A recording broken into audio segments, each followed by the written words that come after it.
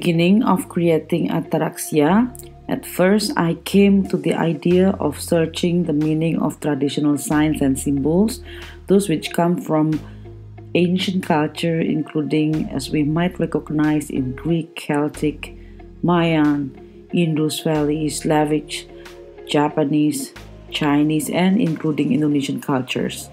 Most of the signs and symbols offer wisdom and way of life to human being. I was not really sure where these signs bring me to, but I realized that they actually at the end brought me to return to our understanding of life's reality. And then I was seeking for the meaning of place and territory where we live. I am always interested to understand more about how do we find ourselves at home.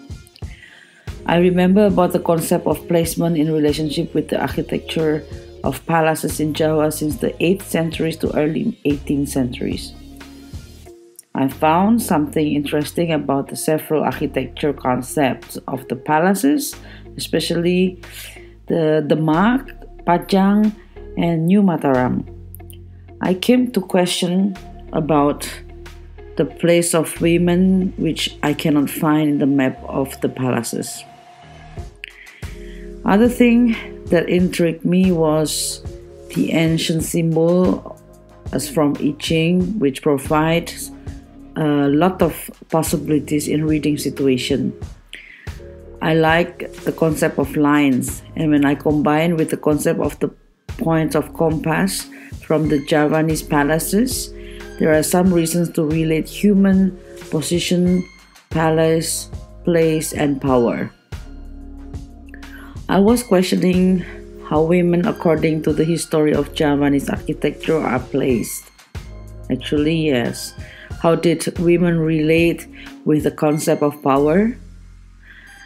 Ataraxia is an object installation which I created actually based on the investigation on the predomination of the ruling structures.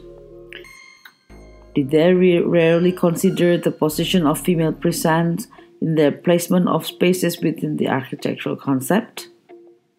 I remember the idea of Epicurean ethics, which says that the highest goal of human existence is serene pleasure.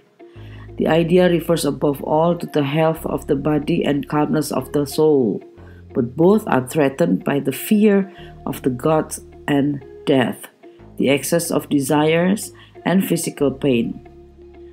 A wise man has to free himself from external as well as internal influences that threaten his peace of mind, or ataraxia, or tranquilitas animi, from desire, lust, grief, and fear, and thus achieve internal self-sufficiency. The black cloth that is placed in juxtaposition with the colorful lace is a kind of a statement which reflects a state of ataraxia. The black cloth represents the settled, privileged borders which bound the freedom of the female members of the society, that at the same time reflecting resistance.